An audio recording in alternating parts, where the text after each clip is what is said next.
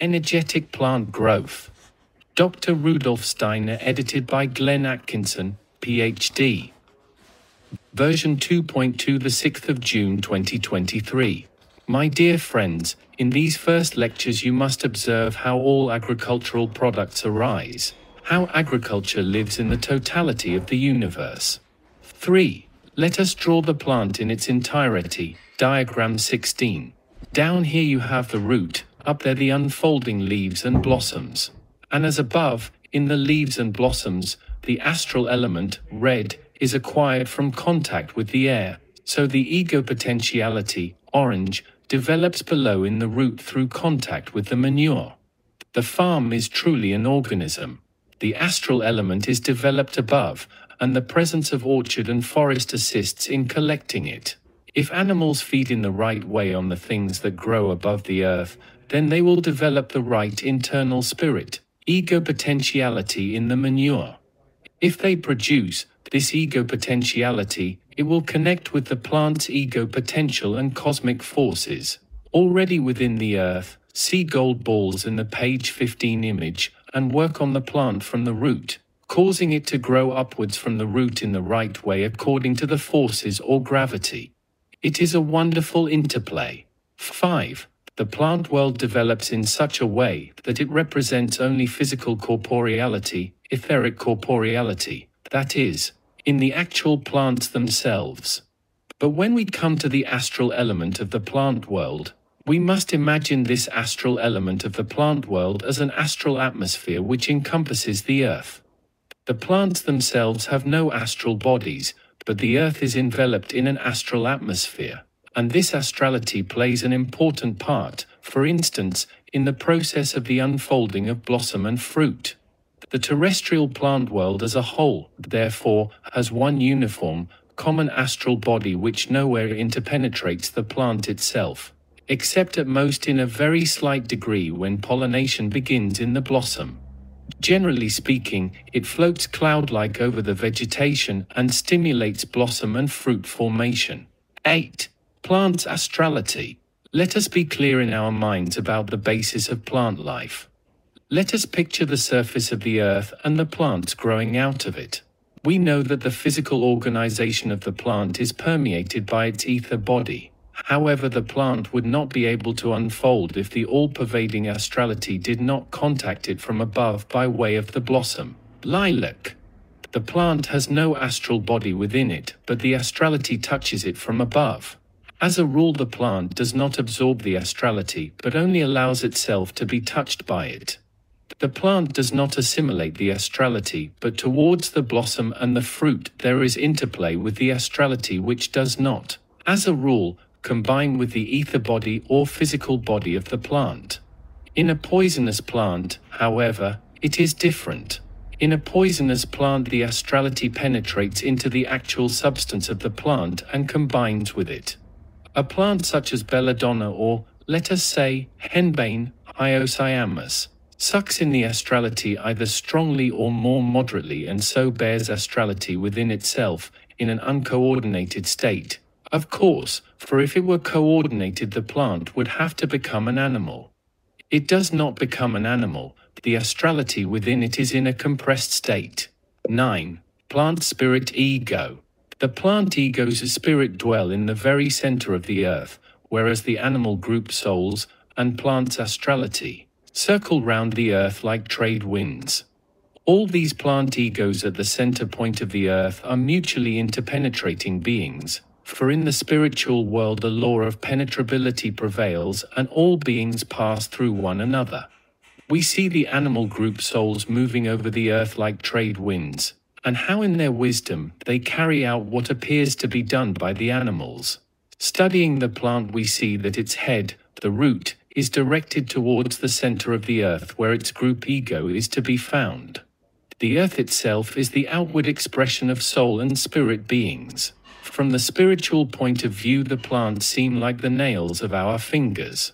The plants belong to the earth, and when we look at them singly we do not see a complete entity, for the single plant is just one among the whole number of beings constituting a group ego. In this way we can enter into what the plants themselves feel. The part of the plant that springs up out of the earth, what from within the earth strives up to the surface, is of a different nature from what is growing under the earth. There is a difference between the cutting off of blossoms, stalk, leaves, and the tearing up of a root. The former gives the plant soul a feeling of well-being, of pleasure, just as it gives pleasure to a cow, for example, when the calf sucks milk from her udder. There is actual similarity between the milk of animals and that part of a plant which pushes its way out of the earth. When in late summer we go through fields where corn is being cut, where the blade is passing through the corn stems, then the whole fields breathe out a feeling of bliss. It is an intensely significant moment when we not only watch the reaping with our physical eyes, but perceive the feeling of contentment sweeping over the earth as the corn falls to the ground. But when the roots of the plants are pulled up, then that is painful for the plant souls. 6. Curiously enough, the spiritual investigator becomes aware that it is generally impossible to consider the world of plants, this wonderful covering of the earth, as something existing by itself. When confronted with the plant, he feels just as he does regarding a finger, which he can consider only as belonging to a complete human organism. The plant world cannot be considered in isolation, because to the view of the spiritual investigator the plant world at once relates itself to the entire planet Earth, and forms a whole with the Earth, just as the finger or piece of bone or the brain forms a whole with our organism. And whoever merely looks at plants by themselves, remaining with the particular, does the same as one who wishes to explain a hand or a piece of human bone by itself. The common nature of plants simply cannot be considered in any other way than as a member of our common planet Earth. An outer circumstance might already suggest to us that, just as every stone has a certain relationship to the earth, so also everything plant-like belongs to it. Just as every stone, every lifeless body, shows its relationship to the earth by being able to fall onto the earth, where it finds a resistance, so every plant shows its relationship to the earth by the direction of its stem, which is always such that it passes through the center of the earth. All stems of plants would cross at the earth's center if we extended them to that point. This means that the earth is able to draw out of its center all those cosmic force radiations that allow the plants to arise. If we now study grain-producing plants, we discover remarkable little organs present in all these plants. Small structures in the starch cells are discovered. These cells are constructed in quite a remarkable way, so that within them there is something like a loose kernel. These structures have the unique property that the cell wall remains insensitive to the kernel at only one spot. If the kernel slips to another spot, it touches the cell wall, leading the plant to return to its earlier position. Such starch cells are found in all plants whose main orientation is toward the center of the earth, so that the plant has an organ within that always makes it possible for it to direct itself in its main orientation toward the center of the earth.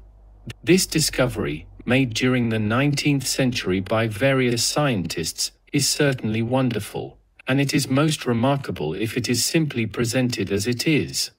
Natural science also shows us that mistletoe does not have those curious starch cells that orient the plant toward the center of the earth. But now let us turn to something else. If the leaf of a plant is studied, it is discovered that the outer surface is actually always a composite of many small, lens-like structures similar to the lens in our eye. These lenses are arranged in such a way that the light is effective only if it falls onto the surface of the leaf from a very specific direction.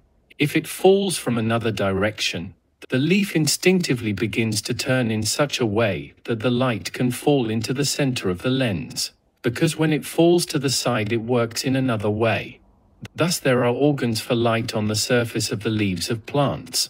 These light organs, which actually can be compared with a kind of eye, are spread out over the plants, but the plant does not see by means of them, rather the sun being looks through them to the earth being. These light organs bring it about that the leaves of the plant always have the tendency to place themselves perpendicularly to the sunlight. In this, in the way the plant surrenders itself to the sun's activity in spring and summertime. We have the plant's second main orientation. The first orientation is that of the stem, through which the plants reveal themselves as belonging to the earth's self-consciousness. The second orientation is the one through which the plants express the earth's surrender to the activity of the sun beings. You will find little by little how the plant covering of our earth is the sense organ through which earth spirit and sun spirit behold each other. The carbohydrates can arise only if the sun spirit and the earth spirit kiss through the plant being. Now, if we are able to consider this earth organism from a spiritual scientific viewpoint, we can go still further.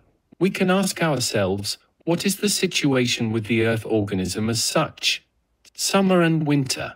In studying an organism, we know that alternations of different conditions are revealed.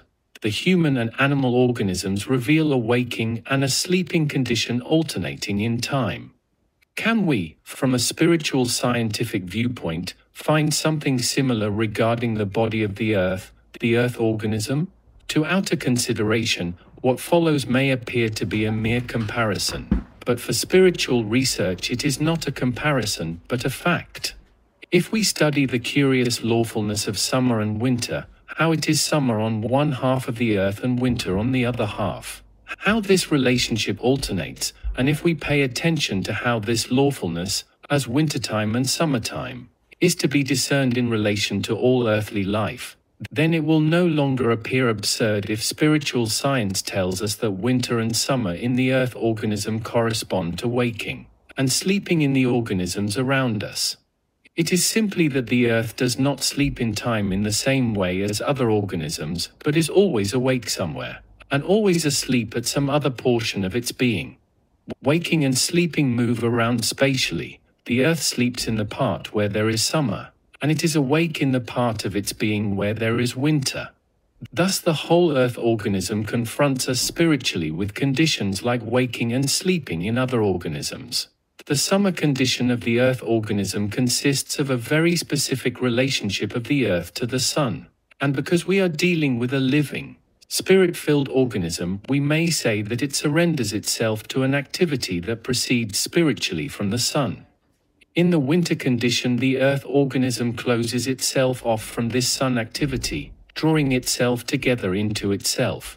Now let us compare this condition with human sleep. I will now speak of what appears to be a mere analogy. Spiritual science, however, provides the evidence for these observations. If we study the human being in the evening, when he is tired, as his consciousness is diminishing, we find that all thoughts and feelings that enter our soul during the day from the outside, all pleasure and suffering, joy and pain, sink into an indefinite darkness.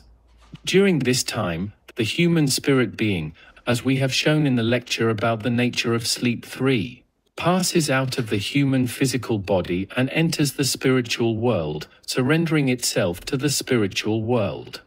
In this sleep condition, it is a curious fact that the human being becomes unconscious. For the spiritual investigator, we will see how he comes to know this. It is revealed that the inner aspect of the human being, the astral body and ego, actually draw themselves out of the physical and etheric bodies, but they do not simply draw themselves out and float over him like a cloud formation. Rather, this whole inner aspect of the human being spreads itself out, pours itself out over the whole planetary world around us. As incredible as it may seem, it is nevertheless revealed that the human soul pours itself out in a unified way over the astral realm. The investigators who were acquainted with this realm knew well why they called what departs from the physical the astral body. The reason was that this inner element draws out of heavenly space, with which it forms a unity, the forces it needs in order to replace what the day's efforts and work used up from the physical body. Thus the human being in sleep passes into the great world and in the morning draws himself back within the limits of his skin, into the small human world, into the microcosm. There, because his body offers him resistance, he again feels his ego, his self-consciousness. This breathing out and breathing in of the soul is a wonderful alternation in human life. Sleep for Novalis means the digestion of the soul by the body. Novalis is always conscious that in sleep the soul becomes one with the universe and is digested, so that the human being can be further helped in the physical world.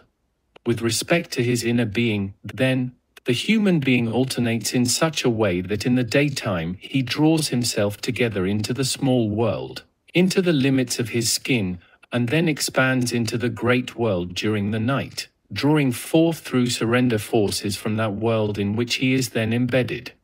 We will not understand the human being unless we understand him as formed out of the entire macrocosm. For that part of the earth where it is summer, there is something similar to what goes on in the human being in the condition of sleep. The earth gives itself to everything that comes down from the sun and forms itself as it should form itself under the influence of the sun activity. In that part of the earth where it is winter, it closes itself off from the influence of the sun, lives within itself. There it is the same as when the human being has drawn together into the small, inner world, living in himself. While for the part of the earth where it is summer it is the same as when the human being is surrendered to the whole outer world. There is a law in the spiritual world, if we direct our attention to spiritual entities far removed from one another, such as, for example, the human being here on one side and the earth organism on the other.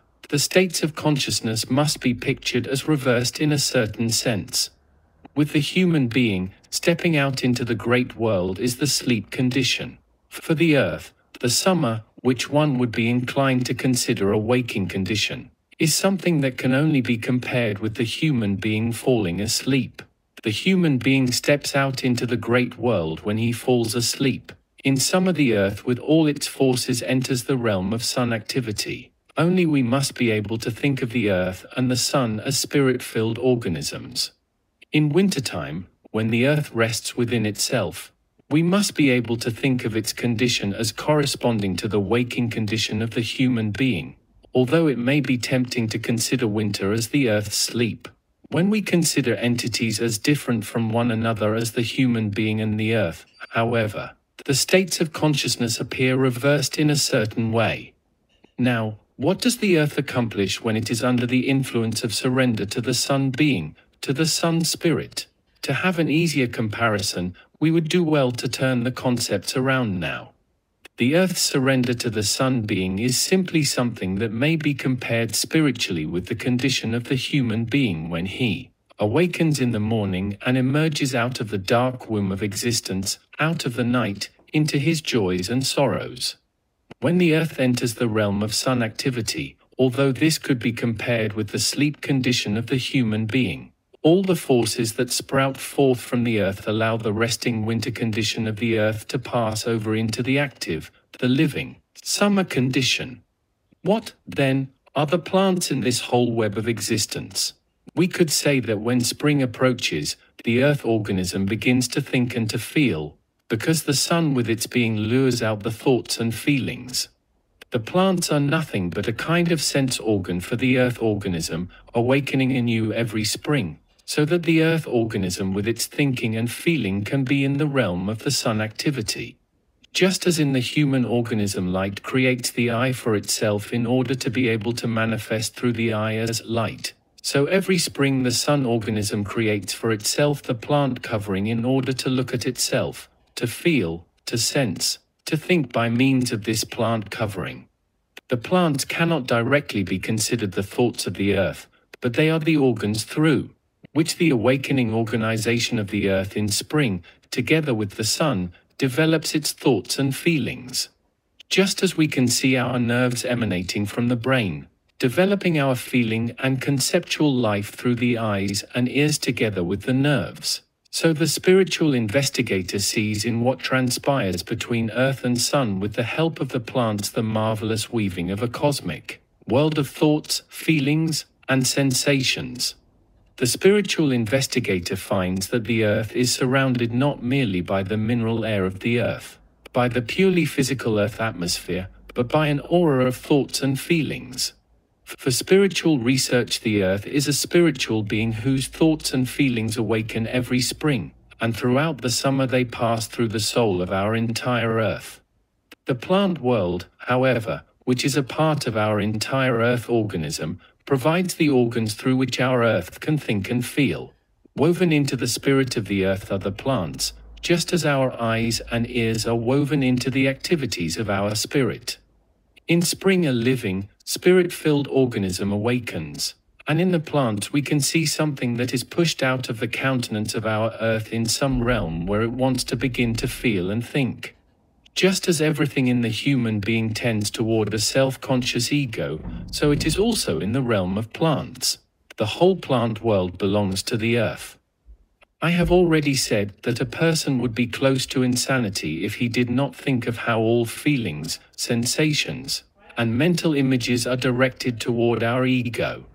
Similarly, everything the plants mediate during summertime is directed toward the Earth center, which is the Earth ego. This should not be said merely symbolically. As the human being has his ego, so the Earth has its self-conscious ego. That is why all plants strive toward the Earth center. That is why we may not consider plants by themselves, but rather must consider them in interaction with the self-conscious ego of the Earth. What unfolds itself as thoughts and sensations of the Earth is similar to the thoughts and sensations that live in us, similar to whatever arises and disappears in us during our waking state, what lives in us astrally, if we speak from the viewpoint of spiritual science. Thus we cannot picture the Earth only as a physical structure, for the physical structure is for us something like our own physical body, which can be seen with the outer eyes and touched with the hands, and which is observed by outer science. This is the Earth body that present-day astronomy or geology studies. Then we have to direct our attention to what in the human being we have come to know as the etheric body or life body. The Earth also has such an etheric body, and it also has an astral body. This is what awakens every spring as the thoughts and feelings of the Earth, which recede when winter approaches, so that the Earth rests in its own ego, closed off within itself, retaining only what it needs in order, through memory, to carry over the preceding into the following, retaining in the plant seed forces what it has conquered for itself. Just as the human being, when he falls asleep, does not lose his thoughts and sensations, but finds them again the next morning, so the Earth, awakening again from sleep in the spring, finds the seed forces of the plants in order to permit what has been conquered in an earlier time to emerge again from the living memory of the seed forces. When regarded in this way, the plants can be compared with our eyes and ears.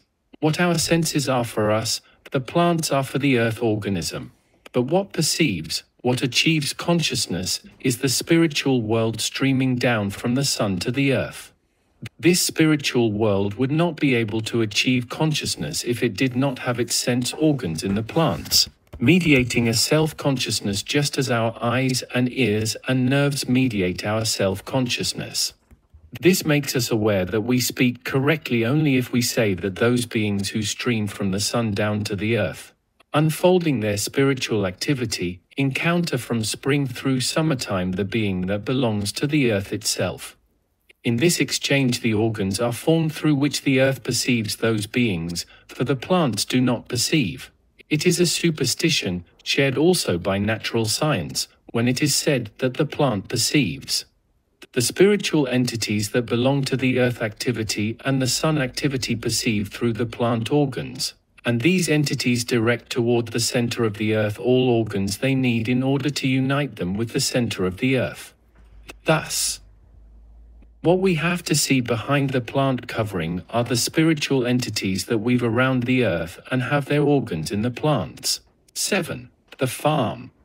A farm is true to its essential nature, in the best sense of the word, if it is conceived as a kind of individual entity in itself, a self-contained individuality. Every farm should approximate to this condition. This ideal cannot be absolutely attained, but it should be observed as far as possible. Whatever you need for agricultural production, you should try to possess it within the farm itself, including in the farm, needless to say, the due amount of cattle. Properly speaking, any manures or the like which you bring into the farm from outside should be regarded rather as a remedy for a sick farm, That is the ideal. A thoroughly healthy farm should be able to produce within itself all that it needs. We shall see presently why this is the natural thing. So long as one does not regard things in their true essence, but only in their outer material aspect, the question may justifiably arise, is it not a matter of indifference whether we get our cow dung from the neighborhood or from our own farm? But it is not so. Although these things may not be able to be strictly carried out, nevertheless, if we wish to do things in a proper and natural way, we need to have this ideal concept of the necessary self-containedness of any farm. You will recognize the justice of this statement if you consider the earth on the one hand, from which our farm springs forth, and on the other hand, that which works down into our earth from the universe beyond. Nowadays, people are wont to speak very abstractly of the influences which work onto the earth from the surrounding universe. They are aware, no doubt, that the sun's light and warmth, and all the meteorological processes connected with it, are in a way related to the form and development of the vegetation that covers the soil.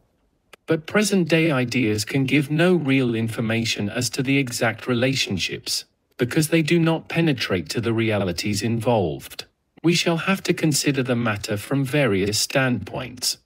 Let us today choose this one. Let us consider, to begin with, the soil of the earth, which is the foundation of all agriculture. I will indicate the surface of the earth diagrammatically by this line. The surface of the earth is generally regarded as mere mineral matter, including some organic elements, at most, inasmuch as there is formation of humus or manure is added. In reality, however, the earthly soil as such not only contains a certain life, a vegetative nature of its own, but an effective astral principle as well, a fact which is not only not taken into account today, but is not even admitted nowadays. But we can go still further. We must observe that this inner life of the earthly soil, I am speaking of fine and intimate effects, is different in summer and in winter. Here we are coming to a realm of knowledge, immensely significant for practical life, which is not even thought of in our time. Taking our start from a study of the earthly soil, we must indeed observe that the surface of the earth is a kind of organ in that organism which reveals itself throughout the growth of nature. The earth's surface is a real organ, which, if you will, you may compare to the human diaphragm. Though it is not quite exact, it will suffice us for purposes of illustration. We gain a right idea of these facts if we say to ourselves, above the human diaphragm there are certain organs, notably, the head and the processes of breathing and circulation which work up into the head. Beneath it there are other organs. If from this point of view we now compare the earth's surface with the human diaphragm, then we must say, in the individuality with which we are here concerned, the head is beneath the surface of the earth, while we, with all the animals, are living in the creature's belly. Whatever is above the earth belongs in truth to the intestines of the agricultural individuality, if we may coin the phrase.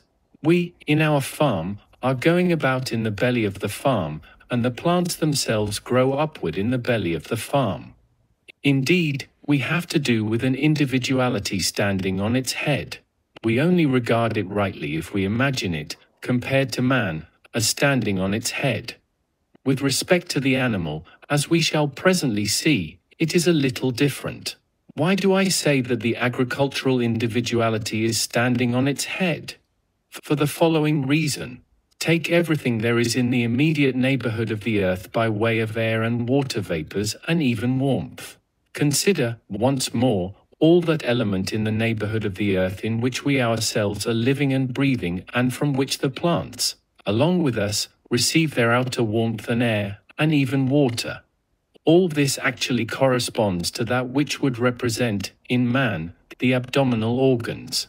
On the other hand, that which takes place in the interior of the earth beneath the earth's surface, works upon plant growth in the same way in which our head works upon the rest of our organism, notably in childhood, but also throughout our life. There is a constant and living mutual interplay of the above the earth and the below the earth. Physical formative forces. And now, To localize these influences into the physical formative forces, I beg you to observe the following. The force activities above the Earth are immediately dependent on Moon, Mercury and Venus supplementing and modifying the influences of the Sun. The so-called planets near the Earth extend their force influences to all that is above the Earth's surface.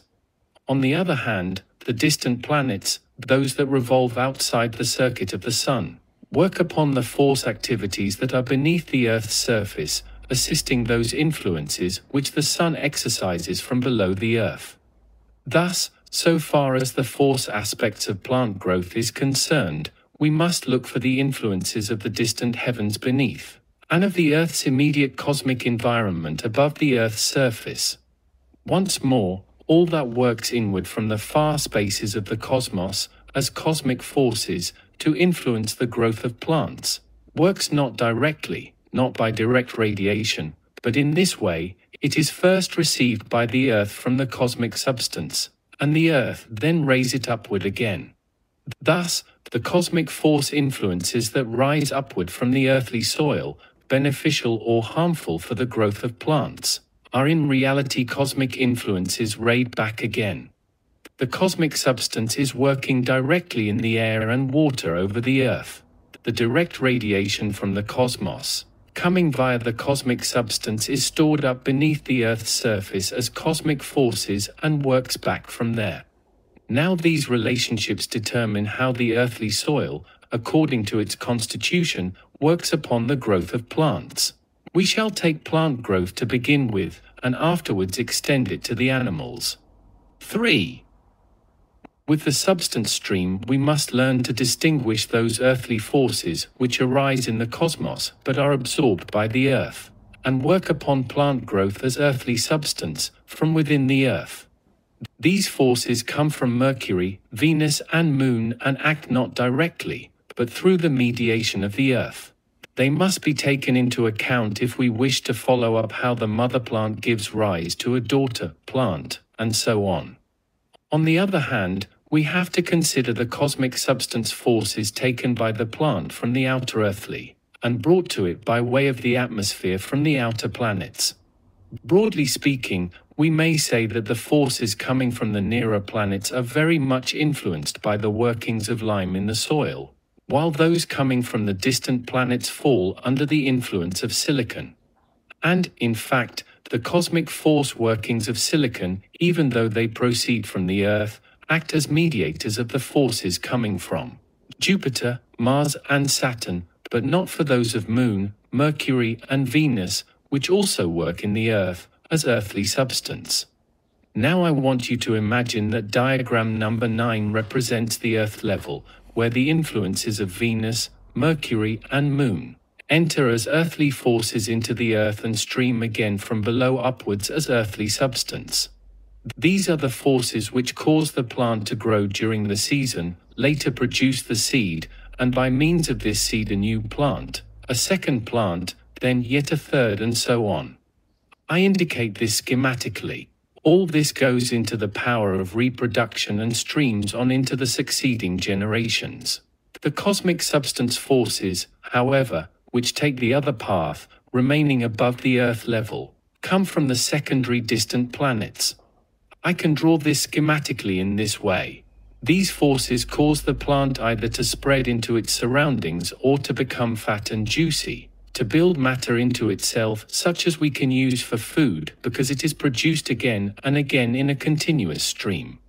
9. Take for example the flesh of fruit, an apple or a plum, which we can break off and eat. All this is due to the secondary workings from the distant planets. 4. Consider the earthly soil. To begin with, we have those cosmic substance influences that depend on the farthest distances of the cosmos, the farthest that come into account for earthly processes. These effects are found in what is commonly called sand and rock and stone. Sand and rock, substances impermeable to water, which, in the common phrase, contain no foodstuffs, are in reality no less important than any other factors.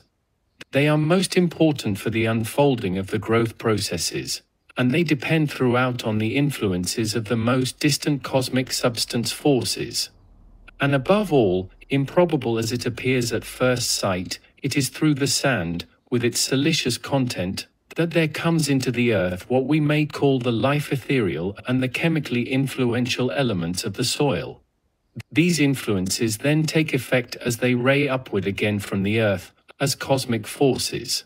The way the soil itself grows inwardly alive and develops its own chemical processes depends above all on the composition of the sandy portion of the soil.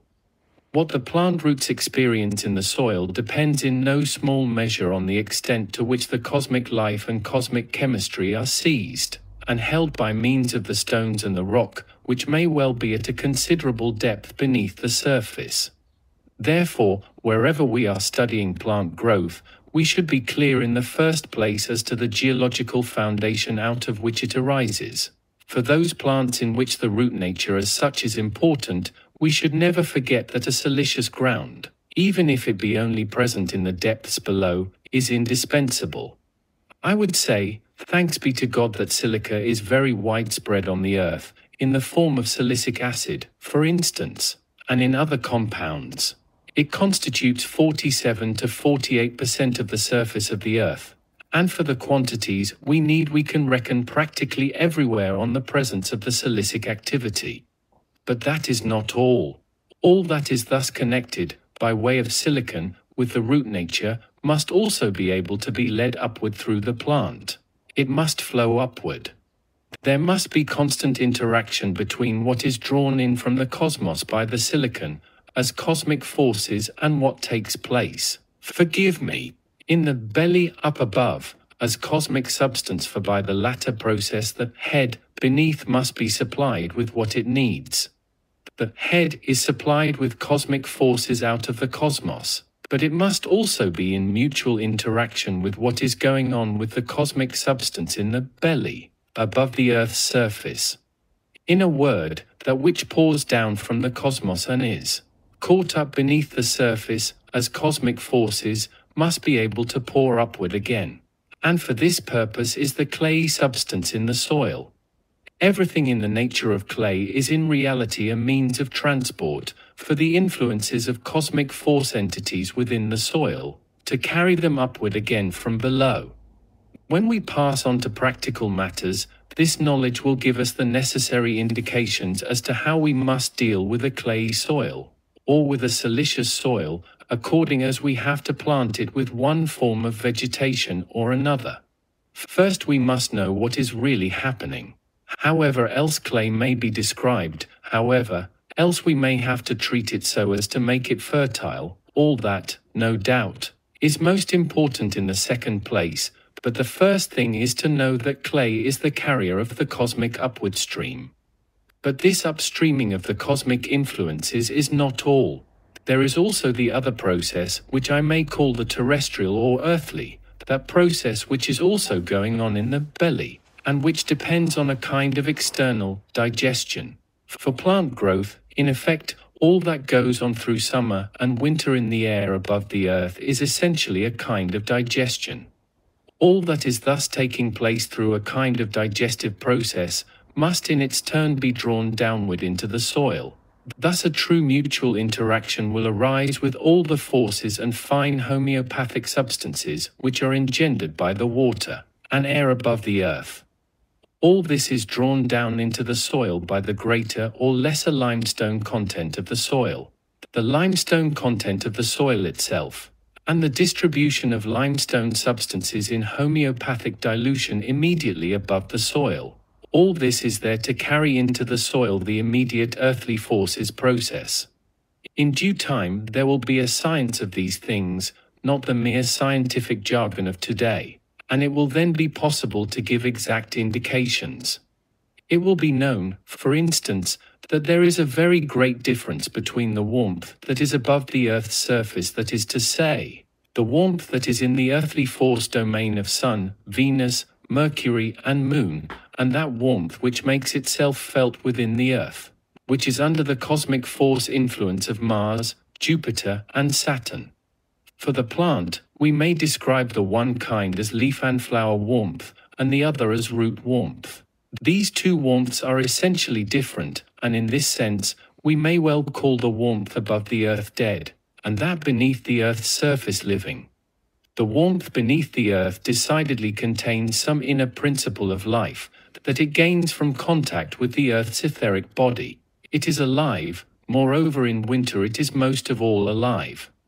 If we human beings had to experience the etherized warmth which works within the earth, we should all grow dreadfully stupid, for to be clever we need to have dead warmth brought to our body.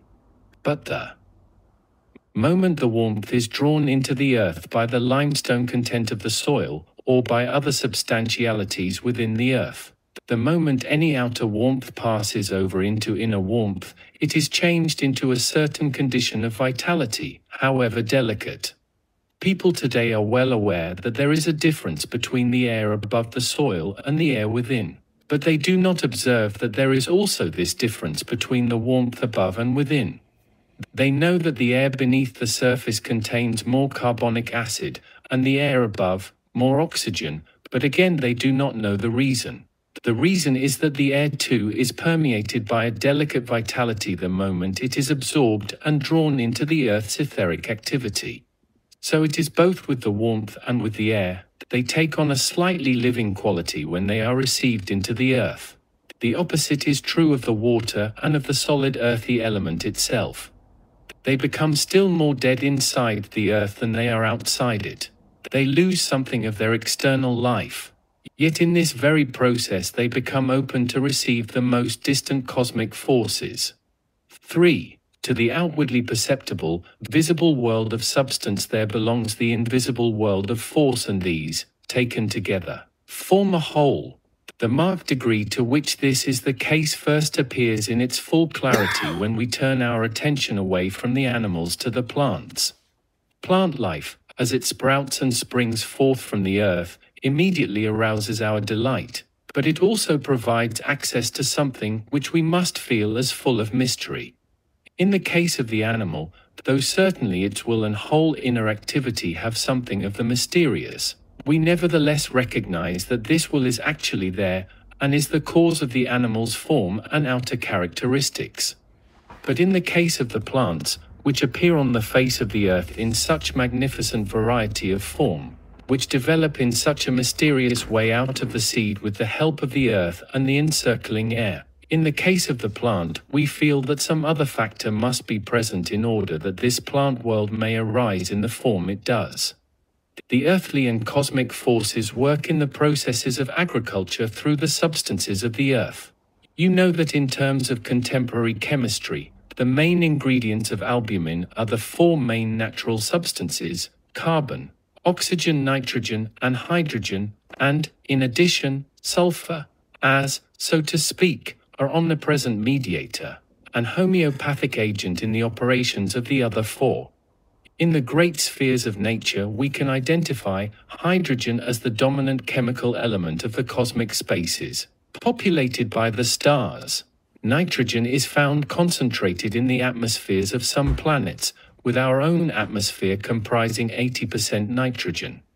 Oxygen we find only in our atmosphere, at 20%, as an expression of the very life forms it helps to support, while our earthly forms are primarily carbon-based. What interests us here is the fact that the function performed in the external world by CHON and their mediator sulfur is the same activity as is being individualized in man through the four organic systems. You will see then that the spirit-inspired ego organization is connected with the hydrogen in the same way that the physical organization is connected with carbon, the etheric organization with oxygen, and the astral organization with nitrogen. The composition of the external atmosphere is of such a nature as to furnish the ratio for the connection between the astral and etheric bodies, and concurrently between their partners the physical body and ego. Where these chemicals are found, we see the action of the energetic activities, 10. Elementals. When spiritual vision is directed to the plant world, we are immediately led to a whole host of beings, which were known and recognized in the old times of instinctive clairvoyance, but which were afterwards forgotten and today remain only as names used by the poet, names to which modern man ascribes no reality. To the same degree, however, in which we deny reality to the beings which whirl and weave around the plants, to that degree do we lose the understanding of the plant world. This understanding of the plant world, which, for instance, would be so necessary for the art of healing, has been entirely lost to present-day humanity.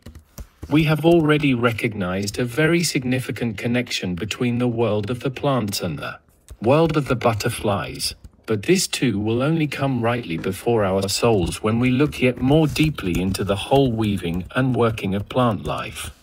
Plants send down their roots into the ground. Anyone who can observe what they really send down and can perceive the roots with spiritual vision, for this he must have, sees how the root nature is everywhere surrounded, woven around, by elemental nature spirits. And these elemental spirits, with an old clairvoyant perception designated as gnomes and which we may call the root spirits, can actually be studied by an imaginative and inspirational world conception, just as human life and animal life can be studied in the sphere of the physical. We can look into the soul nature of these elemental spirits, into this world of the spirits of the roots.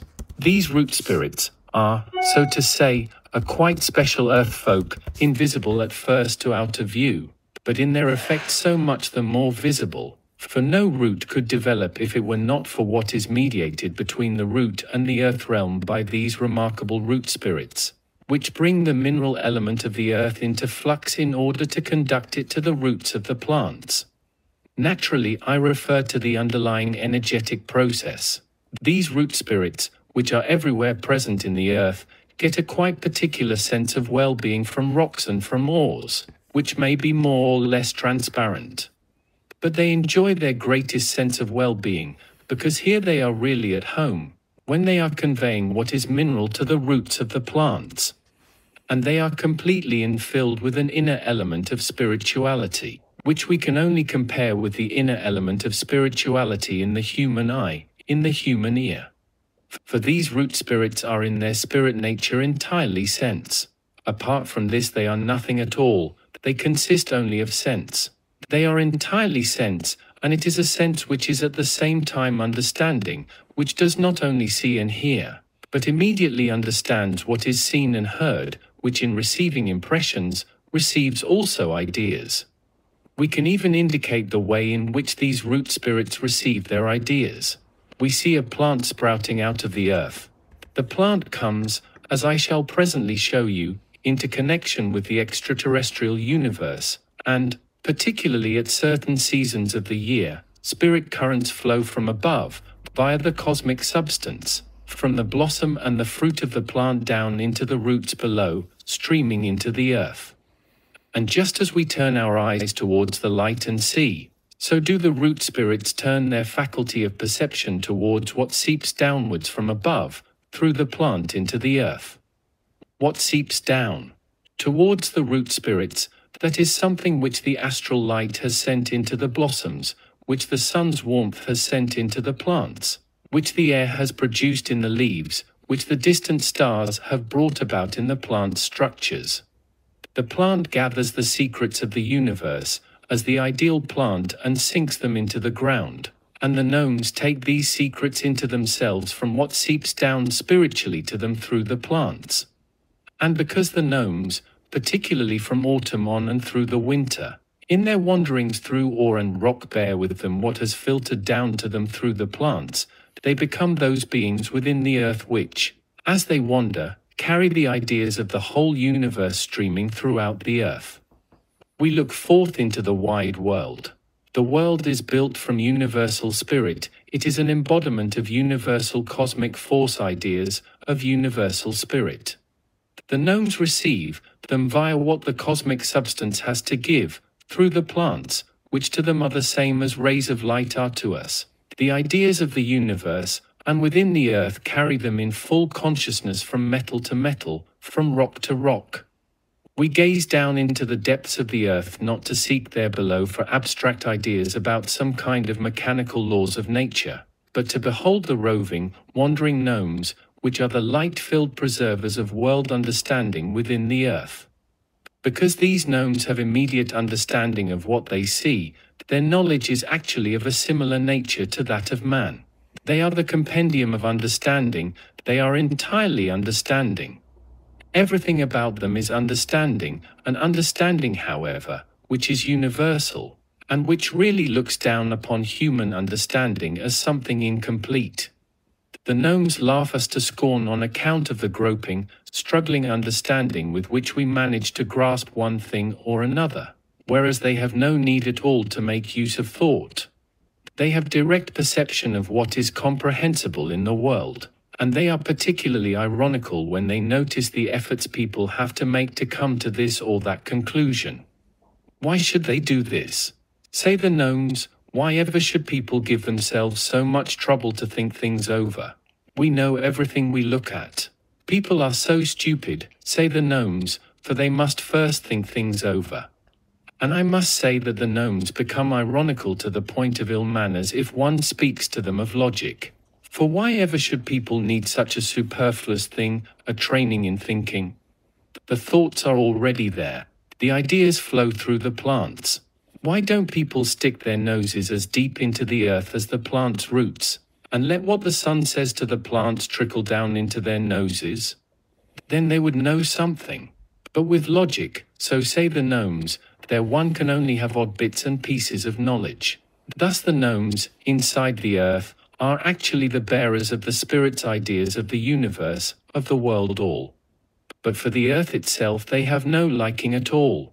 They bustle about in the earth with ideas of the universe, within the cosmic forces, but they actually hate what is earthly substance. This is something from which the gnomes would best like to tear themselves free. Nevertheless, they remain with the earthly. You will soon see why this is, but they hate it, for the earthly substance threatens them with a continual danger. The earth continually holds over them the threat of forcing them to take on a particular form, the form of those creatures I described to you in the last lecture, the amphibians, and in particular of the frogs and the toads. The feeling of the gnomes within the earth is really this: if we grow too strongly together with the earth, we shall assume the form of frogs or toads. They are continually on the alert to avoid being caught in a too strong connection with the earthly substance, to avoid taking on earthly form. They are always on the defensive against this earthly form, which threatens them as it does because of the element in which they exist. They have their home in the earthly moist element. There they live under the constant threat of being forced into amphibian forms. From this they continually tear themselves free, by filling themselves entirely with cosmic force ideas of the extraterrestrial universe. The gnomes are really that element within the earth which represents the extraterrestrial, because they must continually reject a growing together with the earthly substance, otherwise, as single beings, they would take on the forms of the amphibian world.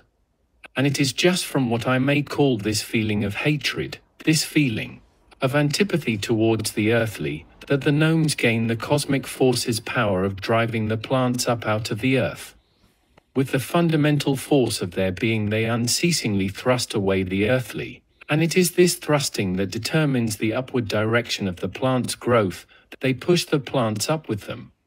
It accords with the nature of the gnomes in regard to the earthly to allow the plant to have only its roots in the earth, and then to grow upwards out of the earth's sphere, so that it is actually out of the force of their own original nature that the gnomes push the plants out of the earth and make them grow upwards. 2. Crystallization. The mineral substances must emancipate themselves from what is working immediately above the surface of the earth, if they wish to be exposed to the most distant cosmic forces. And in our cosmic age, they can most easily do so. They can most easily emancipate themselves from the Earth's immediate neighborhood, and come under the influence of the most distant cosmic forces down inside the Earth, in the time between the 15th of January and the 15th of February, in this winter season. The time will come when such things are recognized as exact indications. This is the season when the strongest formative forces of crystallization, the strongest forces of form, can be developed for the mineral substances within the earth. It is in the middle of the winter. The interior of the earth then has the property of being least dependent on itself, on its own mineral masses. It comes under the influence of the crystal-forming forces that are there in the wide spaces of the cosmos. This then is the situation. Towards the end of January, the mineral substances of the earth have the greatest longing to become crystalline, and the deeper we go into the earth, the more they have this longing to become purely crystalline within the household of nature. In relation to plant growth, what happens in the minerals at this time is most of all indifferent or neutral. That is to say, the plants at this time are most left to themselves within the earth. They are least exposed to the mineral substances. On the other hand, for a certain time before and after this period, and notably before it, when the minerals are, so to speak, just on the point of passing over into the crystalline element of form and shape, then they are of the greatest importance. They ray out the forces that are particularly important for plant growth.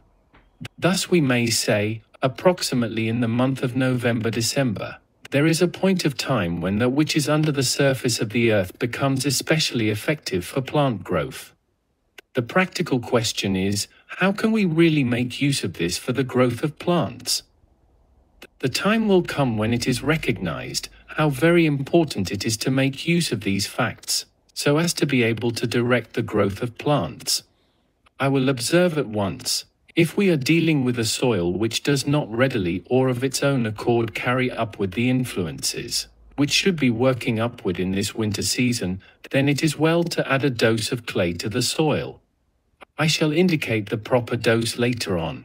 We thereby prepare the soil to carry the cosmic forces upward, which to begin with, are inside the earth and make it effective for the growth of plants. I mean, the crystalline forces which we observe already when we look out over the crystallizing snow. The force of crystallization, however, grows stronger and more intense the farther we go into the interior of the earth. This crystallizing force must therefore be carried upward at a time when it has not yet reached its culminating point, which it will only attain in January or February. Thus we derive the most positive hints from knowledge which at first sight seems remote. We get indications that will really help us, where we should otherwise be experimenting in the dark. Altogether, we should be clear that the whole domain of agriculture, including what is beneath the surface of the earth, represents an individuality, a living organism, living even in time. The life of the earth is especially strong during the winter season, whereas in summertime it tends in a certain sense to die. 3. Wood sap. With the help of the gnomes and the cosmic forces, the plant grows out of the ground. The root grows out of the seed. Let us first take a tree. We can then pass to the ordinary plants. We take a tree. The stem grows up. This growth is very remarkable. This stem which grows there is really only formed because it lets sap mount from the earth.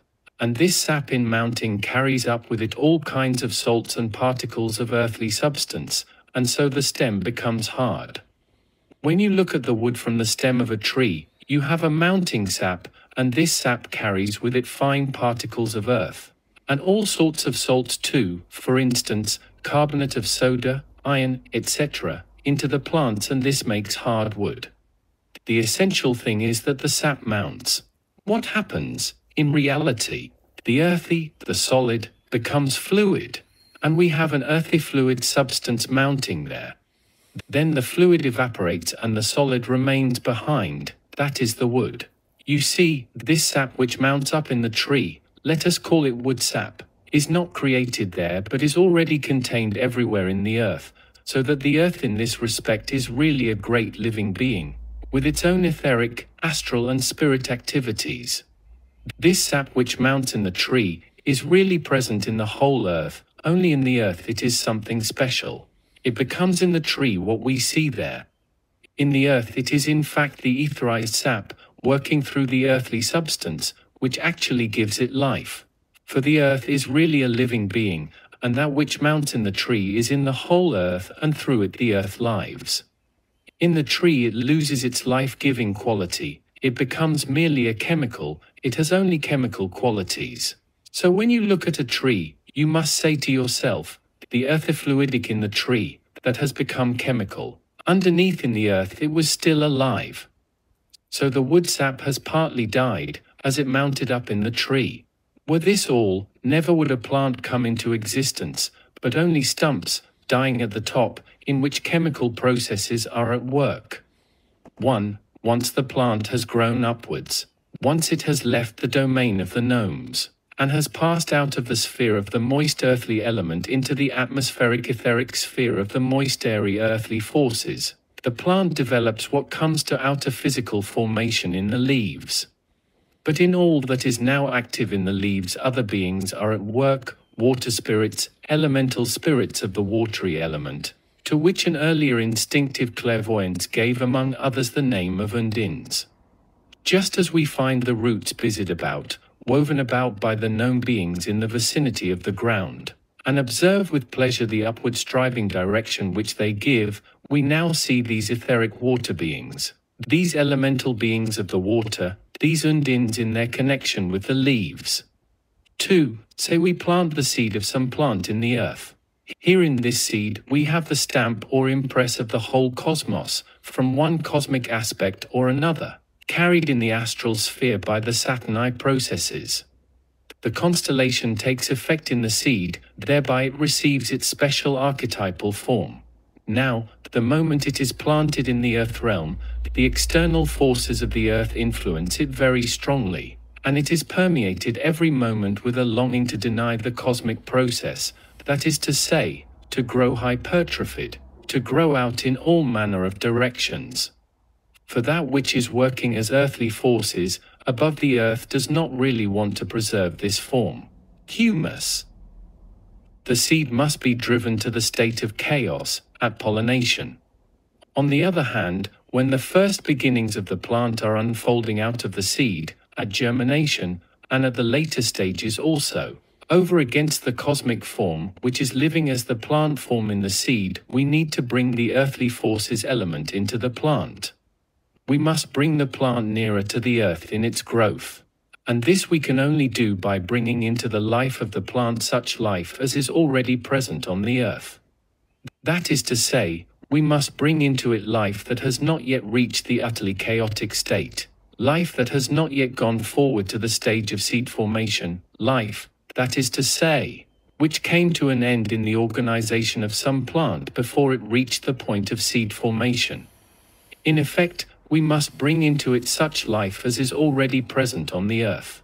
In this respect, in districts which are well favored by fortune, a rich humus formation comes very largely to man's assistance in nature's household. For in the last resort man can but sparingly replace by artificial means the fertility the earth itself is able to achieve by natural humus formation. To what is this transformation due? It is due to the fact that that which comes from the plant life is absorbed by the whole nature process. To some extent, all life that has not yet reached the state of chaos rejects the cosmic influences. If such life is also made use of in the plant's growth, the effect is to hold fast in the plant what is essentially earthly forces. The cosmic force process works only in the stream which passes upward once more to the seed formation, while on the other hand the earthly force process works in the unfolding of leaf, blossom and so on, and the cosmic only radiates its influences into all this. The plant. We can trace the process quite exactly. Assume you have a plant growing upward from the root. At the end of the stem the little grain of seed is formed. The leaves and flowers spread themselves out. Now the earthly force element in leaf and flower is the shape and form and the filling of earthly matter. The reason why a leaf or grain develops thick and strong, absorbs inner substantialities, and so on. The reason for this lies in all that which we bring to the plant by way of earthly life that has not yet reached the state of chaos. On the other hand, the seed which evolves its cosmic force right up the stem, in a vertical direction, not in the circling round. The seed irradiates the leaf and blossom of the plant with the force of the cosmos. We can see this directly. Look at the green plant leaves.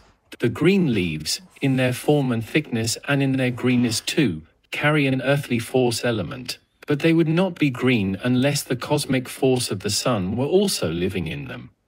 And even more so when you come to the colored flower, therein are living not only the cosmic forces of the sun, but also the supplementary forces which the sun forces receive from the distant planets, Mars, Jupiter, and Saturn, as cosmic substance. In this way we must look at all plant growth. Then, when we contemplate the rose, in its red color we shall see the forces of Mars. Or when we look at the yellow sunflower, it is not quite rightly so called, it is called so on account of its form. As to its yellowness, it should really be named the Jupiter flower. For the force of Jupiter, supplementing the cosmic force of the sun, brings forth the white or yellow color in the flowers. And when we approach the chicory, Cichorians intibus, we shall divine in the bluish color the influence of Saturn, supplementing that of the sun. Thus we can recognize Mars in the red flower, Jupiter in the yellow or white, Saturn in the blue, while in the green leaf we see essentially the sun itself. But that which thus shines out in the coloring of the flower works as a cosmic force most strongly in the root. For the forces that live and abound in the distant planets are working, as we have seen, down there below within the earthly soil. It is so indeed. We must say to ourselves, suppose we pull a plant out of the earth.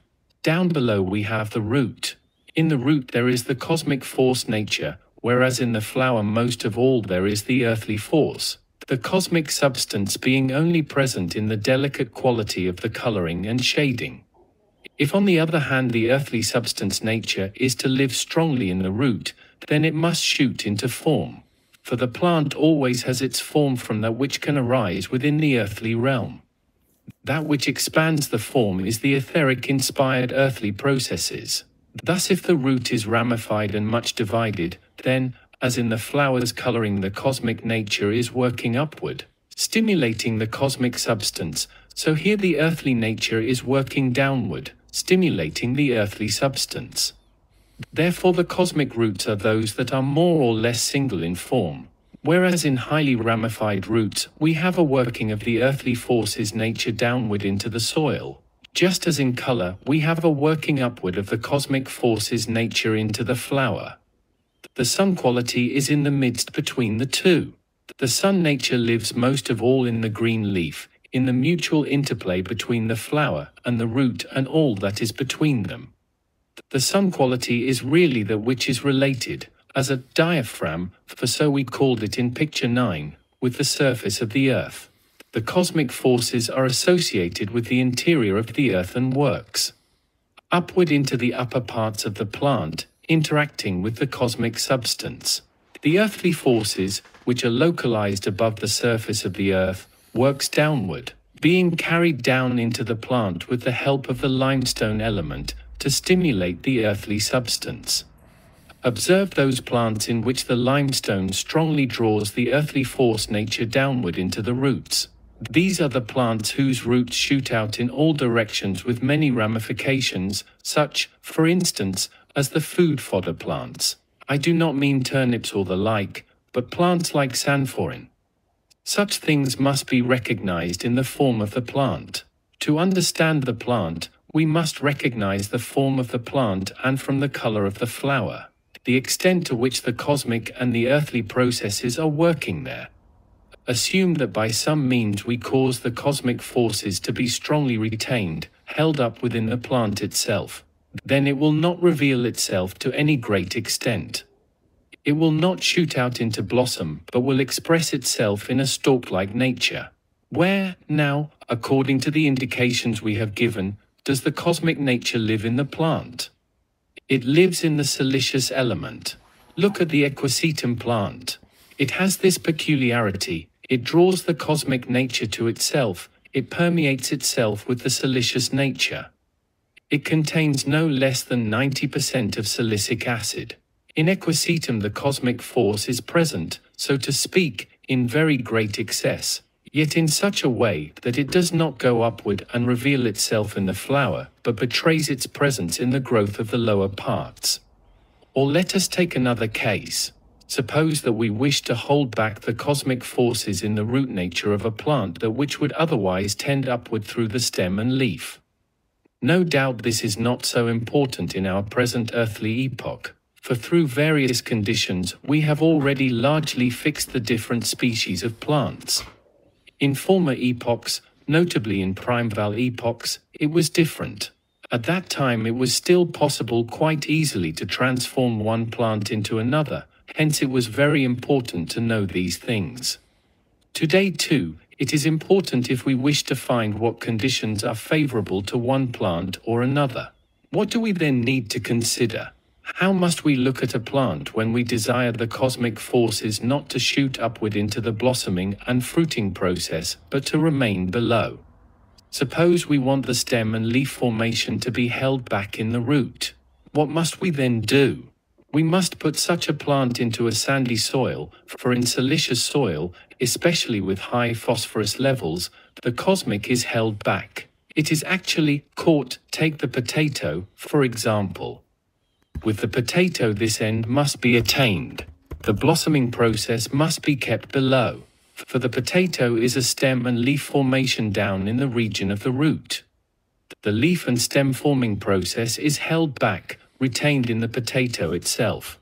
The potato is not a root, it is a stem formation held back. We must therefore bring it into a sandy soil. Otherwise we shall not succeed in having the cosmic force retained in the potato. This, therefore, is the ABC for our judgment of plant growth.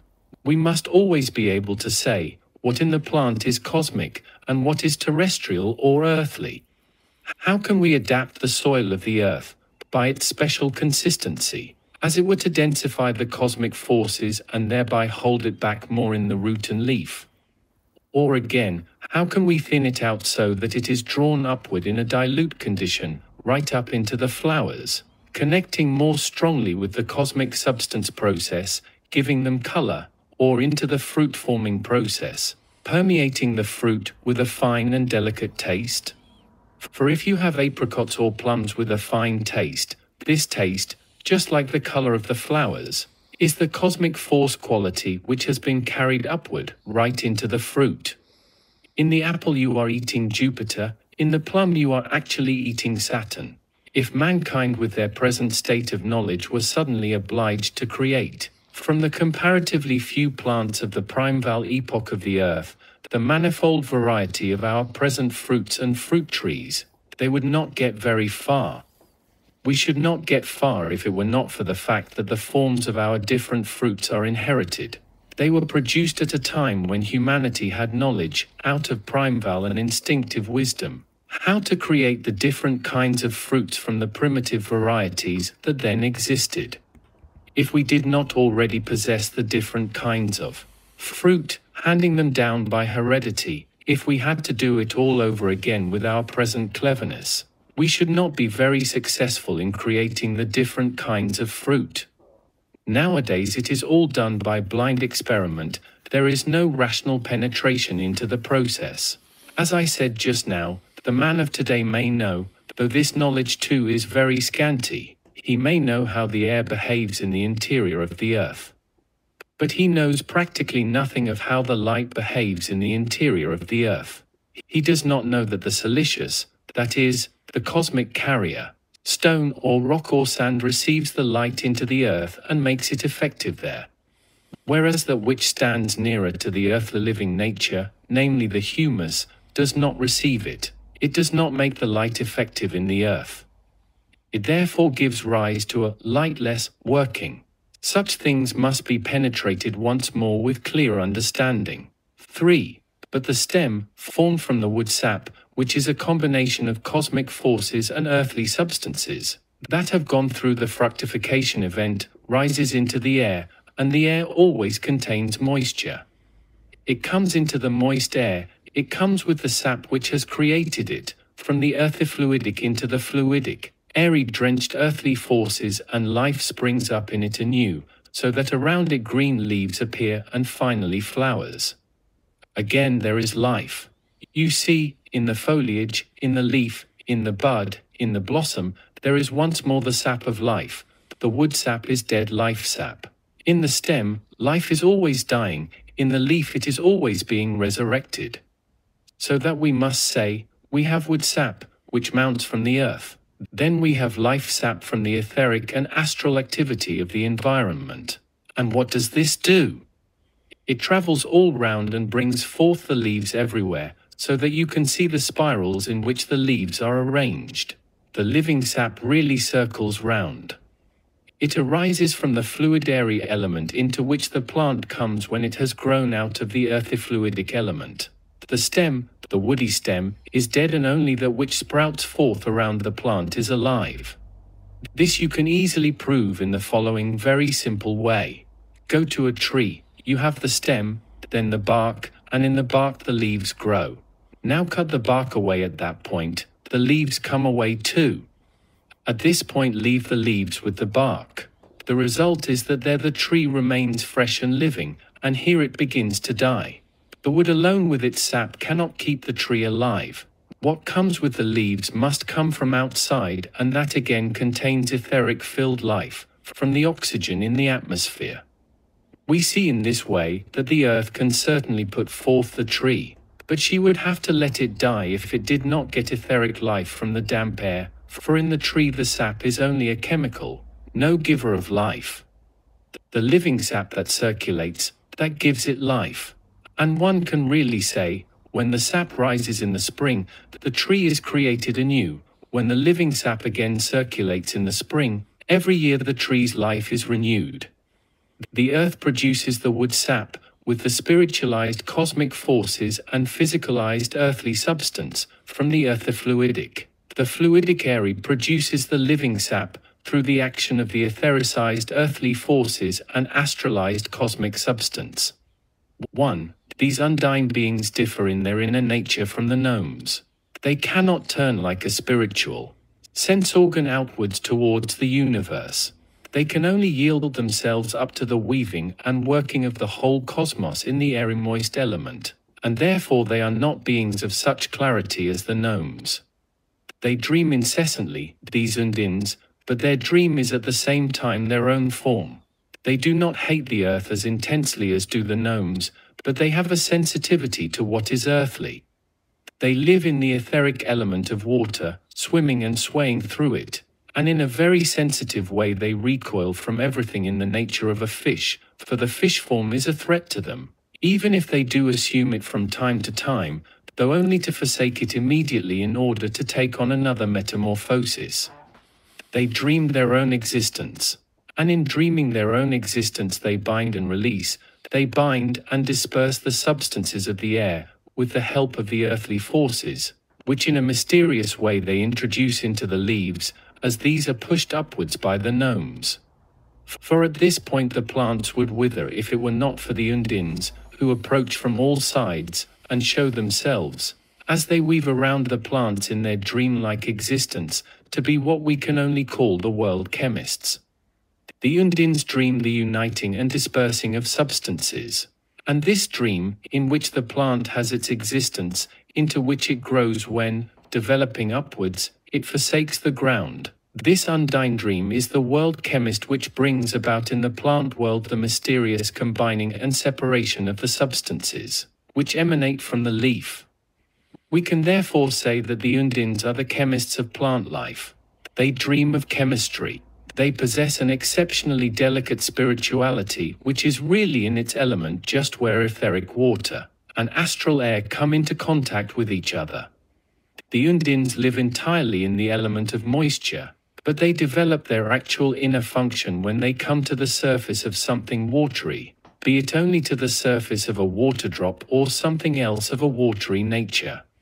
For their whole endeavor lies in preserving themselves from getting the form of a fish, the permanent form of a fish. They wish to remain in a condition of metamorphosis, in a condition of eternal, endlessly changing transformation. But in this state of transformation in which they dream of the stars and of the sun, of light and of warmth, they become the chemists who now, starting from the leaf, carry the plant further in its etheric formation, after it has been pushed upwards by the power of the gnomes. So the plant develops its leaf growth, and this mystery is now revealed as the dream of the undines, into which the plants grow. To the same degree, however, in which the plant grows into the dream of the undines, does it now come into another domain, into the domain of those spirits which live in the airy warmth element, just as the gnomes live in the moist earthly substance, and the undines in the moist airy earthly forces element. Thus it is in the cosmic substance element, which is of the nature of air and warmth, that those beings live which an earlier clairvoyant art designated as the sylphs. Because air is everywhere imbued with astral light, these sylphs, which live in the airy warmth element, press towards the light, relate themselves to it. They are particularly susceptible to the finer but larger movements within the atmosphere. When in spring or autumn you see a flock of swallows, which produce as they fly vibrations in a body of air, setting an air current in motion, then this moving air current, and this holds good for every bird, is for the sylphs something audible. Cosmic music sounds from it to the sylphs. If, let us say, you are traveling somewhere by ship and the seagulls are flying around it, then in what is set in motion by the seagull's flight there is a spiritual sounding, a spiritual music which accompanies the ship. Again it is the sylphs which unfold and develop their being within this sounding music, finding their dwelling place in the moving current of air. It is in this spiritually sounding, moving element of air that they find themselves at home, and at the same time they absorb what the power of astral light sends into these vibrations of the air. Because of this the sylphs, which experience their existence more or less in a state of sleep, feel most in their element, most at home, where birds are winging through the air. If a sylph is obliged to move and weave through air devoid of birds, it feels as though it had lost itself. But at the sight of a bird in the air something quite special comes over the sylph. I have often had to describe a certain event in man's life, that event which leads the human soul to address itself as I. And I have always drawn attention to a saying of Jean Paul, that, when for the first time a human being arrives at the conception of his I, it is as though he looks into the most deeply veiled holy of holies of his soul.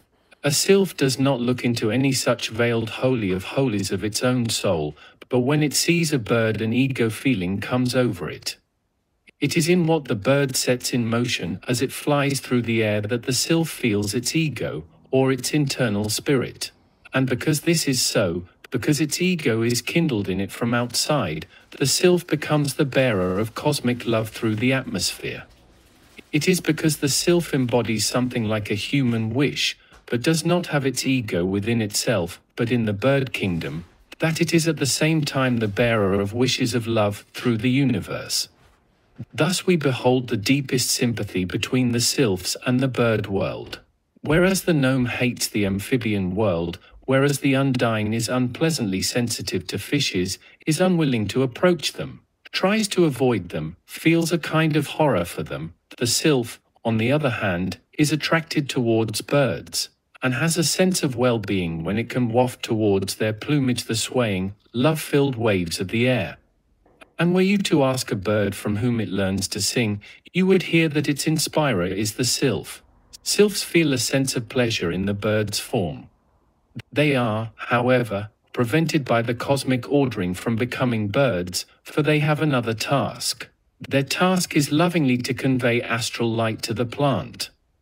And just as the undine is the etheric chemist for the plant, stimulating the earthly forces, so is the sylph the astral light bearer using the cosmic substance process. The sylph imbues the plant with light, it bears light into the plant. Through the fact that the sylphs bear light and cosmic substances into the plant, something quite remarkable is brought about in it. You see, the sylph is continually carrying light into the plant. The cosmic substance light, that is to say the power of the sylphs in the plant, works upon the chemical forces working with the earthly forces, which were induced into the plant by the undines. Here occurs the interworking of sylph light and undine chemistry. This is a remarkable plastic activity, with the help of the upstreaming substances, provided through the combined activity of the cosmic forces and earthly substances, which are worked upon by the undines, the sylphs weave out of the light an ideal plant form. They actually weave the archetypal plant within the plant from cosmic substance light, and from the chemical earthly force working of the undines. And when towards autumn the plant withers and everything of physical substance disintegrates, then these female plant forms begin to seep downwards, and now the gnomes perceive them, perceive what the world, the sun through the sylphs, the air through the undines, has brought to pass in the plant. This the gnomes perceive, so that throughout the entire winter they are engaged in perceiving below what has seeped into the ground through the plants. Down there they grasp world ideas in the plant forms which have been plastically developed with the help of the sylphs, and which now in their spiritual feminine ideal form enter into the ground. Naturally, those people who regard the plant as something purely material know nothing of this spiritual feminine ideal form. Thus at this point something appears which in the materialistic observation of the plant gives rise to what is nothing other than a colossal error, a terrible error. I will sketch this error for you. Fructification. Everywhere you will find that materialistic science describes matters as follows. The plant takes root in the ground. Above the ground it develops its leaves, finally unfolding its blossoms, within the blossoms the stamens, then the seed bud. Now, usually from another plant, the pollen from the anthers, from the pollen vessels, is carried over to the germ which is then fructified, and through this the seed of the new plant is produced. The germ is regarded as the female element and what comes from the stamens as the male. Indeed, matters cannot be regarded otherwise as long as people remain fixed in materialism, for then this process really does look like a fructification. This, however, it is not. In order to gain insight into the process of fructification, that is to say the process of reproduction, in the plant world, we must be conscious that in the first place it is from what the great chemists, the undines, bring about in the plants, and from what the sylphs bring about, that the female plant form arises, as the best expression of what that plant can be in that season's conditions.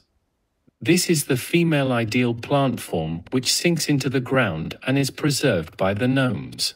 It is there below, this plant form, and there within the earth it is now guarded by the gnomes after they have seen it, after they have looked upon it.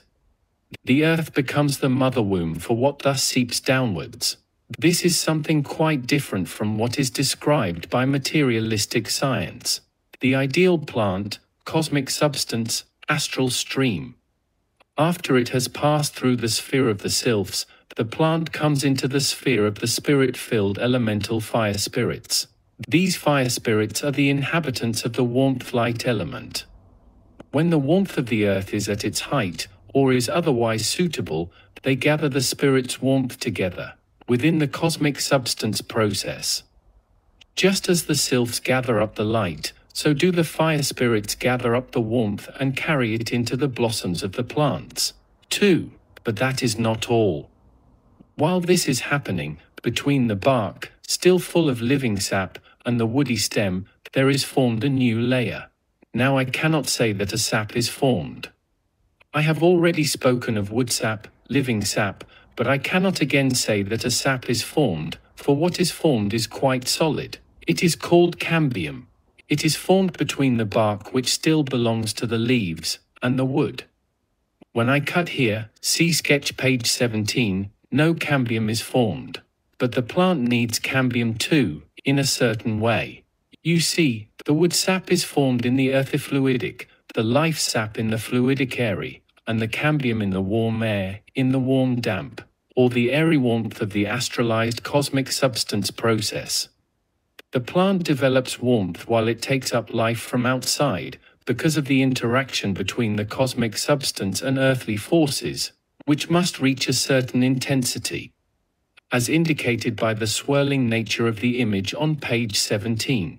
This warmth goes inward and develops the cambium inside. Or if the cambium does not yet develop, the plant needs cambium, and you will shortly hear why. Before the cambium forms, there is first of all developed a thicker substance, the plant gum. plants formed this plant gum in their inner warmth, and this, under certain conditions, is a powerful means of healing. Thus the wood sap carries the plant upwards, the leaves give the plant etheric life, then the leaves by their warmth produce the gum which reacts on the warmth. And in old plants, this gum, running down to the ground, has become transparent. When the earth was less dense and damper, the gum became transparent and turned to amber. You see, then, when you take up a piece of amber, what from prehistoric plants ran down to the ground as resin and pitch. This the plant gives back to the earth, pitch, resin, amber. And if the plant retains it, it becomes cambium. Through the wood sap the plant is connected with the earth. The life sap brings the plant into connection with what circulates round the earth, with the airy moist circumference of the earth. But the cosmic substance activity of the cambium brings the plant into connection with the stars, with what is above, and in such a way that within this cambium the female ideal form of the next plant develops. This passes over to the seeds, and in this way the next plant is born, so that the stars indirectly through the cosmic substance and the cambium create the next plant. So that the plant is not merely created from the seed, that is to say, naturally it is created from the seed, but the seed must first be worked on by the cosmic substance process and the cambium, that is, by the whole heavens. It is really wonderful. A seed, a humble, modest little seed could only come into existence because the cambium, now not in liquid but in solid form, imitates the whole plant, and this form which arises there in the cambium, a new female plant form, this carries the reproductive power to the seed to develop through the forces of the earth into a new plant. Through mere speculation, when one simply puts the seed under a microscope, nothing is gained. We must be clear what parts the wood sap, the life sap, the cambium, play in the whole matter. The wood sap is a relatively thin sap. It is peculiarly fitted to allow chemical changes to take place in it. The life sap is certainly much thicker. It separates off its gum. If you make the gum rather thick, you can make wonderful figures with it. Thus the life sap, more pliable than the wood sap, clings more to the plant form. And then it gives this up entirely to the cambium. That is still thicker, indeed quite sticky, but still fluid enough to take the forms which are given it by the stars, via the cosmic substance. So it is with trees, and so, too, with the ordinary plants. When the rootlet is in the earth, the sprout shoots upward, but it does not separate off the solid matter, does not make wood, it remains like a cabbage stalk. The leaves come out directly on the circumference, in spirals. The cambium is formed directly in the interior, and the cambium takes everything back to the earth with it. So that in the annual plants the whole process occurs much more quickly. In the tree, only the hard parts are separated out, and not everything is destroyed. The same process occurs in ordinary plants too, but is not carried so far as in trees. In the tree it is a fairly complicated matter. When you look at the tree from above, you have first the pith inside, this gives the direction. Then layers of wood form round the pith. Towards the autumn the gum appears from the other side, and fastens the layers together. So we have the gummy wood of 1 year.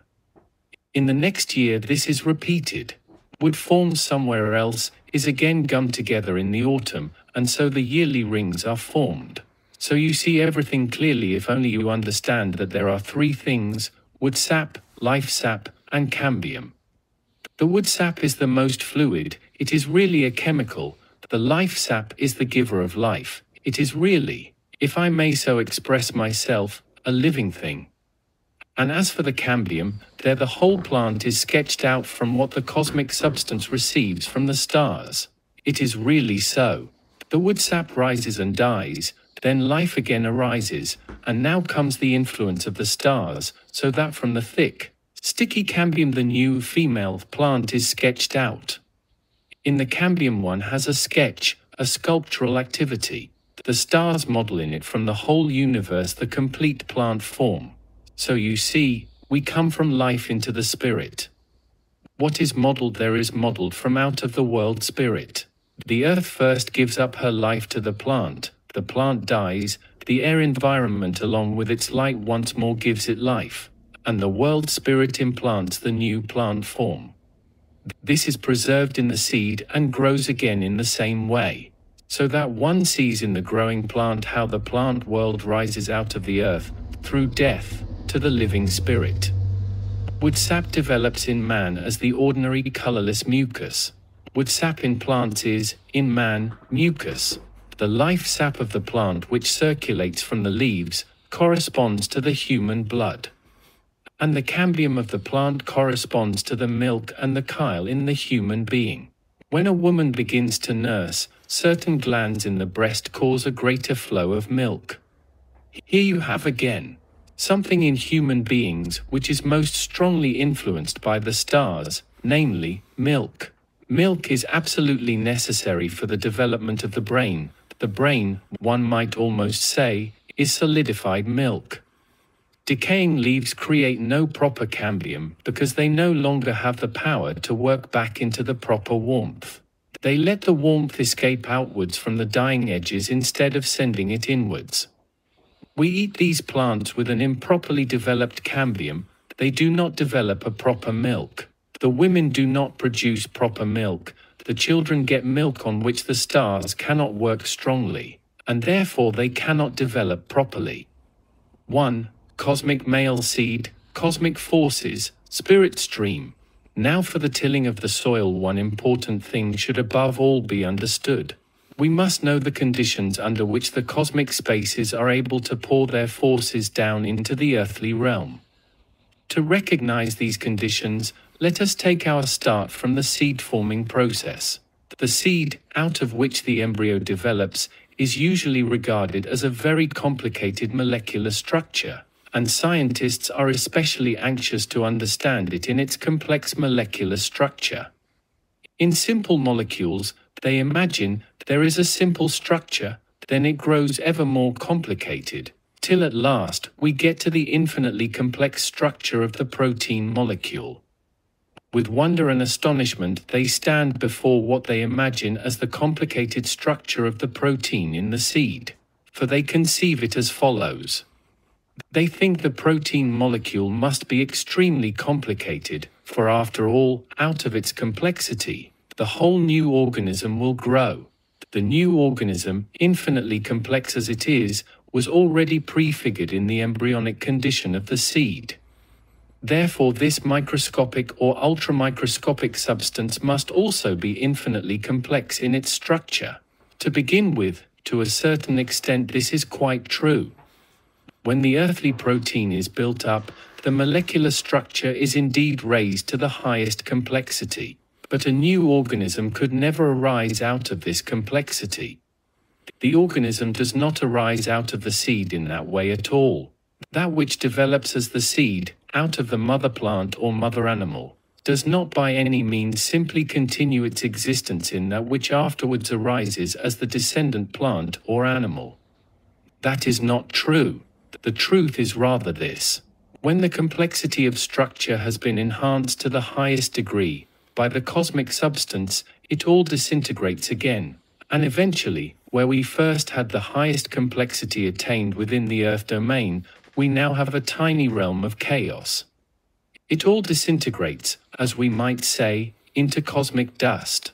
Then, when the seed, having been raised to the highest complexity, has fallen asunder into cosmic dust and the tiny realm of chaos is there, then the entire surrounding universe begins to work and stamps itself upon the seed, thus building up out of the tiny chaos that which can only be built in it by cosmic forces pouring in from the great universe from all sides.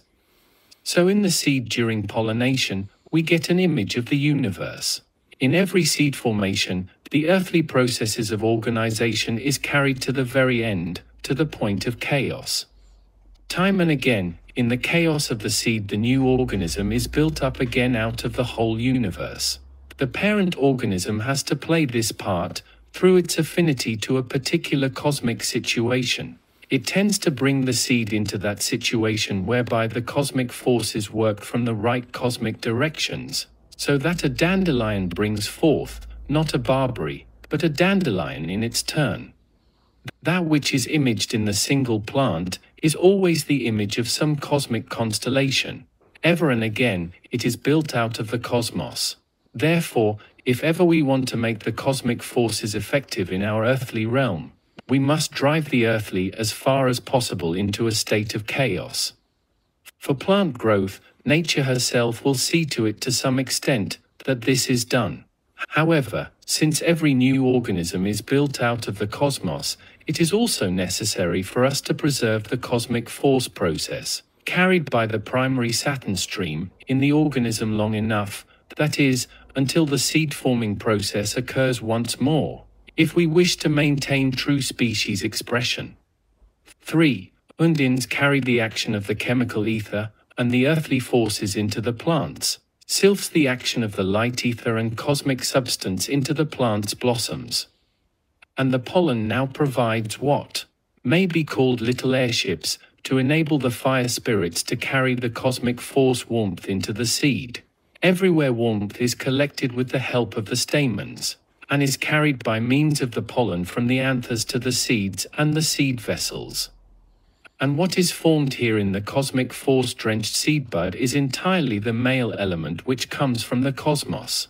It is not a case of the seed vessel being female and the anthers of the stamens being male.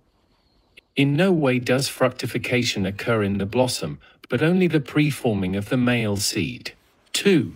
The fructifying force is what the fire spirits in the blossom take from the warmth of the world all as the cosmic male seed, which is united with the female element. This female element, drawn from the forming of the plant has, as I told you, already earlier seeped down into the ground as the ideal form possible from that season's growth processes, and is resting there below. For plants the earth is the mother, the heavens the father, and all that takes place outside the domain of the earth is not the mother womb for the plant. It is a colossal error to believe that the mother principle of the plant is in the seed bud. The fact is that this is the male principle, which are cosmic forces drawn forth from the universe with the aid of the fire spirits. The mother comes from the cambium via the cosmic substance which spreads from the bark to the wood, and is carried down from above as ideal form. And what now results from the combined working of gnome activity and fire spirit activity, this is fructification. The gnomes are, in fact, the spiritual midwives of plant reproduction. Fructification takes place below in the earth during the winter, when the male seed comes into the earth and meets with the female forms which the gnomes have received from the activities of the sylphs and undines, and now carried to where these forms can meet with the fructifying seeds. You see, because people do not recognize what is spiritual, do not know how gnomes, undines, sylphs and fire spirits, which were formerly called salamanders, weave and live together with plant growth. There is complete lack of clarity about the process of fructification in the plant world. There, outside the earth, nothing of fructification takes place, but the earth is the mother of the plant world, the heavens the father. This is the case in a quite literal sense. Plant fructification takes place through the fact that the gnomes take from the fire spirits the cosmic forces the fire spirits have carried into the seed bud as concentrated cosmic warmth on the little airships of the anther pollen. Thus the fire spirits are the bearers of warmth. Once again, and now you will easily gain insight into the whole process of plant growth.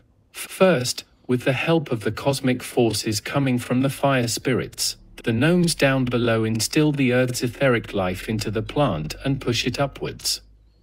They are the fosterers of life. They carry the life ether and earthly substances to the root, the same life ether in which they themselves live. The undines foster the chemical ether and the earthly forces, the sylphs the light ether and cosmic substance, the fire spirits the warmth ether and cosmic forces.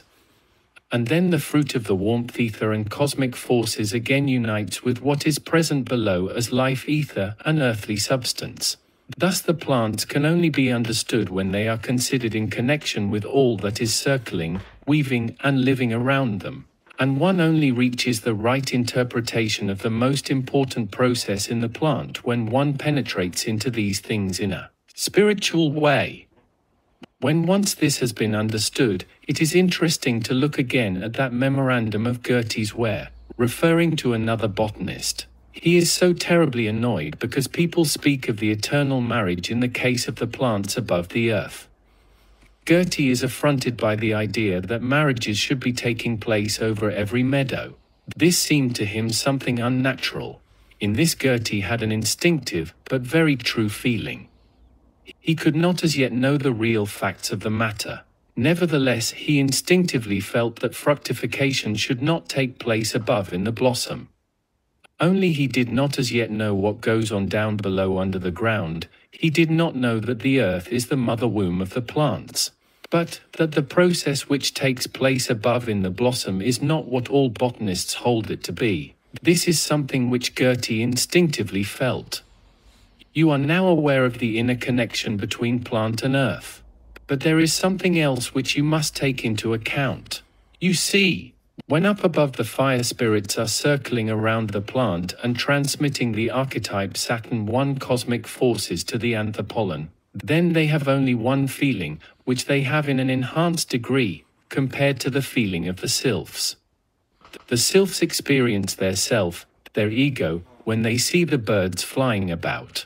The fire spirits have this experience, but to an intensified degree, in regard to the butterfly world, and indeed the insect world as a whole. And it is these fire spirits, which take the utmost delight in following in the tracks of the insect's flight so that they may bring about the distribution of warmth for the seed buds, in order to carry the concentrated male cosmic force warmth, which must descend into the earth so that it may be united with the female ideal form. In order to do this, the fire spirits feel themselves inwardly related to the butterfly world and to the insect creation in general. Everywhere they follow in the tracks of the insects as they buzz from blossom to blossom. And so one really has the feeling, when following the flight of insects, that each of these insects as it buzzes from blossom to blossom, has a quite special aura which cannot be entirely explained from the insect itself. Particularly the luminous, wonderfully radiant, shimmering aura of bees, as they buzz from blossom to blossom, is unusually difficult to explain. And why? It is because the bee is everywhere accompanied by a fire spirit which feels so closely related to it that, for spiritual vision, the bee is surrounded by an aura which is actually a fire spirit. When a bee flies through the air from plant to plant, from tree to tree, it flies with an aura which is actually given to it by a fire spirit. The fire spirit does not only gain a feeling of its ego in the presence of the insect, but it wishes to be completely united with the insect. Through this, however, insects also obtain that power about which I have spoken to you, and which shows itself in a shimmering forth of light into the cosmos. They obtain the power completely to spiritualize the physical matter which unites itself with them, and to allow the spiritualized physical substance to ray out into cosmic space. But just as with a flame it is the warmth in the first place which causes the light to shine, so, above the surface of the earth, when the insects shimmer forth into cosmic space, it is the fire spirits which inspire the insects to this activity, the fire spirits which are circling and weaving around them. But if the fire spirits are active in promoting the outstreaming of spiritualized matter into the cosmos, they are no less actively engaged in seeing to it that the concentrated fiery element, the concentrated warmth, goes into the interior of the earth as cosmic forces so that, with the help of the gnomes, the spirit form, which sylphs and undines cause to seep down into the earth, may be awakened through fructification to form the wood sap. 2. Bibliography 1. Cosmic Workings in Earth and Man Lecture 5, the 31st of October 1923. 2. Man as Symphony of the Creative Word, Lecture 7, the 2nd of November 1923. 3. Agriculture Course Lecture 2, the 10th of June 1924, GA 327. 4. Lecture 6 GA 327, 5, Lecture 8 GA 327, 6, The Group Souls of Animals, Plants and Minerals, the 2nd of February, 1908, 7, The Spirit in the Realm of Plants, the 8th of December, 1910, 8, Human Questions, Cosmic Answers, the 2nd of July, 1922 GA 213, 9, The Driving Forces of Spiritual Powers in the World History, the 22nd of March, 1923 GA 222, 10, Medical Lectures 1920 Editor's Note the 25th of April, 23 All headings and italics are my clarifications. Giaruda at extra.co.nz to discuss.